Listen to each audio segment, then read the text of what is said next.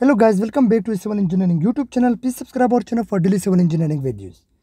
In today's lecture, we are going to explain the difference between the pressure and the stress. This is the most oftenly asked question in the comments, that how to differentiate between the stress and the pressure. So I'm going to explain this with the help of an examples and figures, so it will be very easy to understand. So basically both are represented by the same formula. Both are represented by the force per unit area, and they have the same units, for example Newton per meter square, or for example pound per inch square. So they have the same units and the same formula, but how we can differentiate and why there are two different names if they have the same formula, force per unit area. So here is the difference. There are three differences that I want to emphasize. These three differences. The first one is that the pressure, it is the intensity of the external forces acting at any point.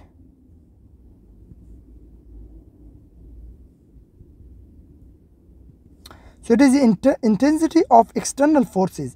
While if we look to the stresses here, this is the stresses definition. So in stresses, stress can be defined, it is the intensity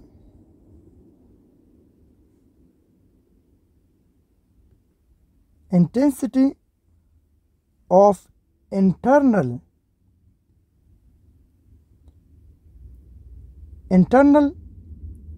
resisting forces. So it is the intensity of internal resisting forces developed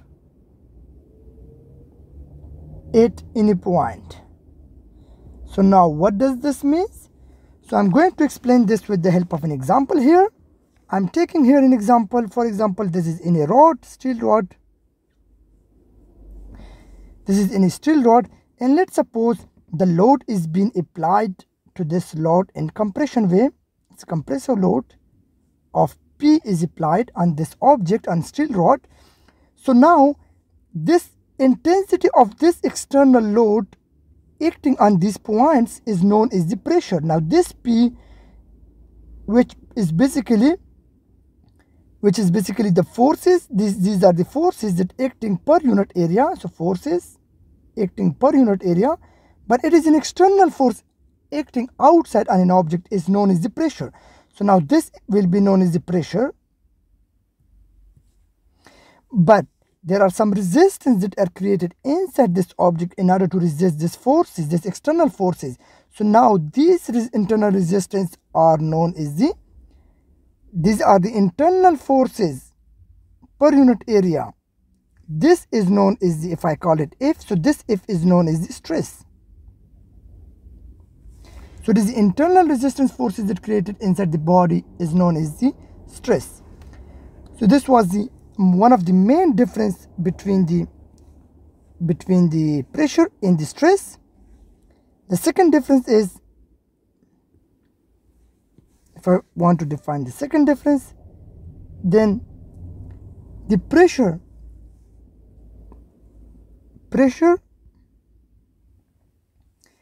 always acts normal or perpendicular to the surface.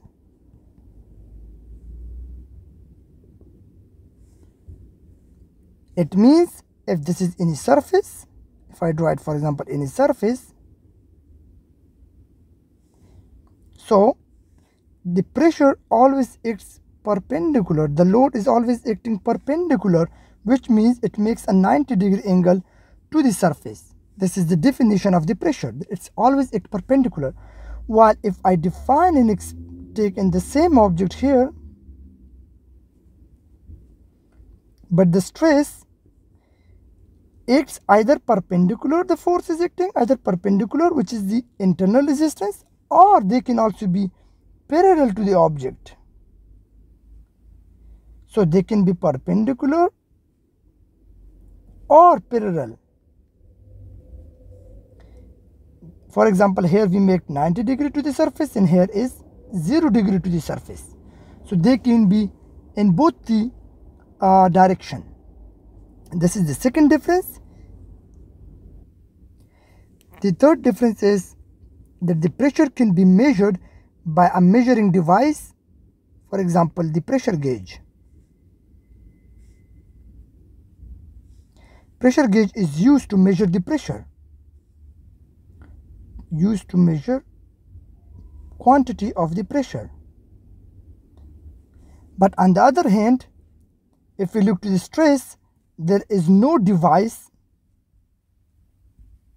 to measure the stress.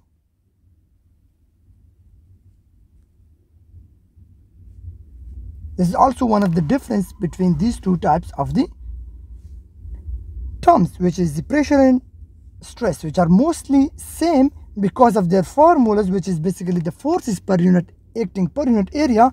But since we have three big differences between these two type of the technical terms used in the physics or in civil engineering.